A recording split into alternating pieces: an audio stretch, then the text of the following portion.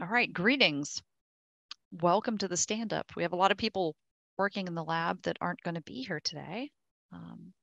And I'll give a short rundown. There's a lot of debugging work going into the encoder for the downlink and plenty of progress.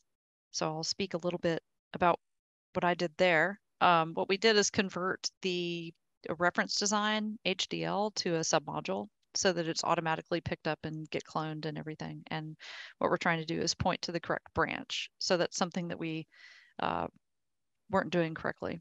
We were picking up the main branch of the analog devices reference design.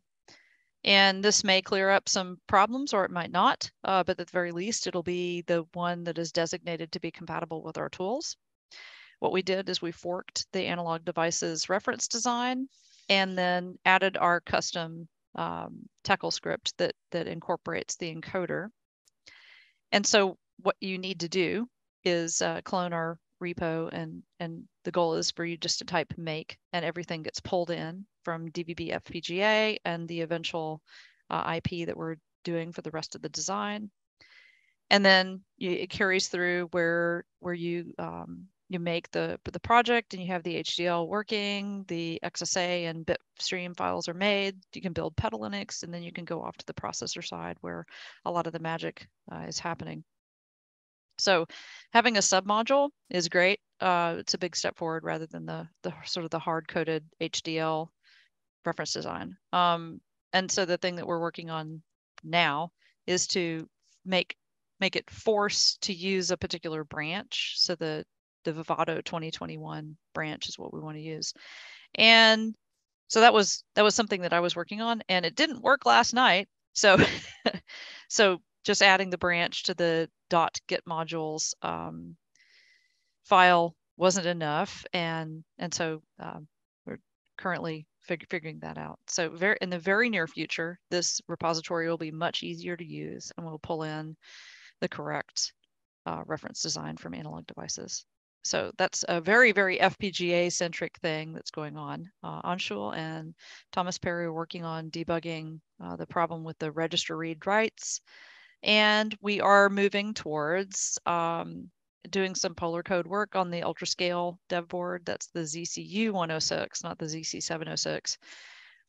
And we will be, the next thing that we need to add to the transponder design is a polyphase filter bank.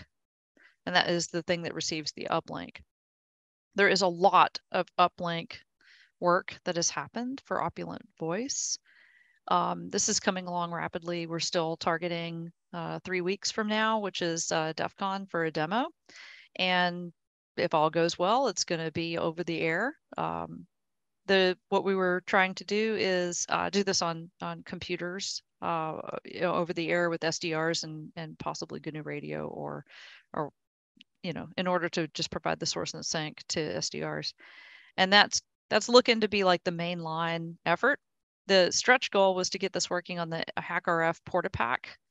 And we found an interesting problem with the FM transmitter application on the PortaPack. So the PortaPack is a board that it connects to the HackRF, and it gives you a user interface and other functions like a microphone, headset, jack, a screen, a touch screen, 5-way buttons, and a rotary encoder with a press, I mean, all the usual stuff for a UI. It's really neat. So if you're unfamiliar with the PortaPack, go and check it out. It's neat. And so we have a variety of PortaPacks with HackRFs, all the way back to some of the original hardware from a quote unquote real HackRF rather than a clone, and a real PortaPack, and then some HackRF clones and some PortaPack clones, because the original ones were not available when we went to buy them. And so we went to use the microphone transmit, which has a number of modes. We went straight to FM and transmitted over ham bands, and the audio was terrible. So it sounds overdriven or overdeviated, it's splattery.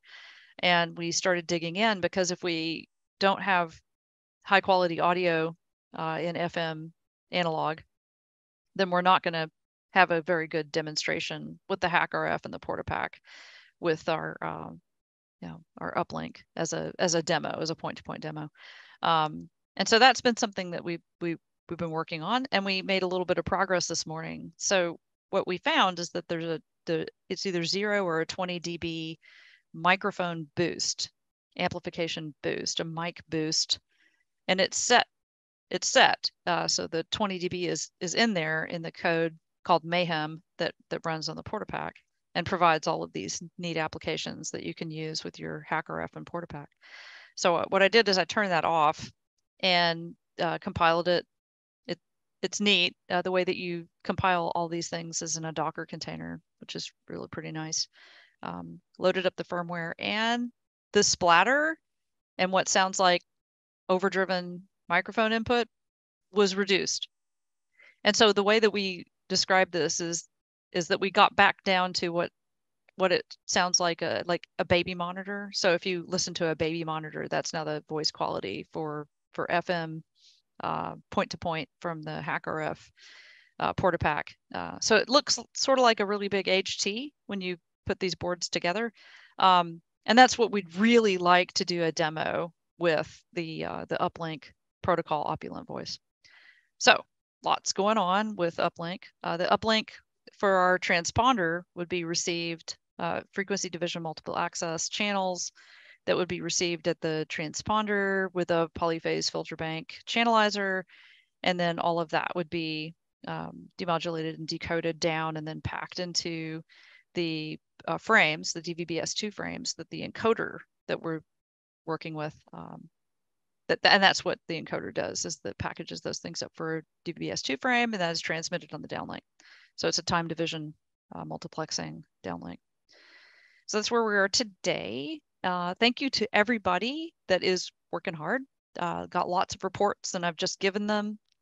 So all these people are actually working, and you know, I'm delivering the results.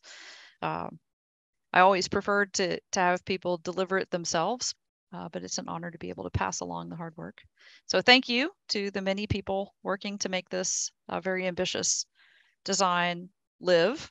We're on track, and very happy with everything in all the remote labs. Like I said, the next IP for this would be to work on some polar codes. That doesn't necessarily go into the transponder, but getting polar codes open sourced is one of our goals. We do have by the way, we do have a decoder project work going on, and I'm very looking forward to releasing that. That would be something that the ground station receiver would have to do. So to receive DVB-S2 decoding, we have at least 2 code bases in the works. One is general purpose processor decoder, and we're helping a project get that working better. And the other one is an FPGA implementation. So we'll have FPGA and general purpose. We still are interested in a GPU, graphical processing unit version of the decoder demodulator. And we do have a head start. So there is some stuff in our repos. So if you're interested in helping with that, then welcome aboard, get in touch. Okay, so that rounds out the FPGA stand-up.